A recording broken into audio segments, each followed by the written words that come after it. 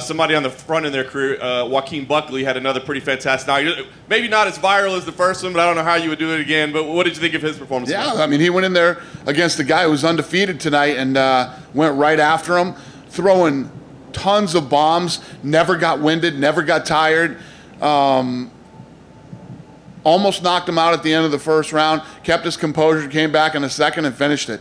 I mean, you couldn't look any better than he did tonight.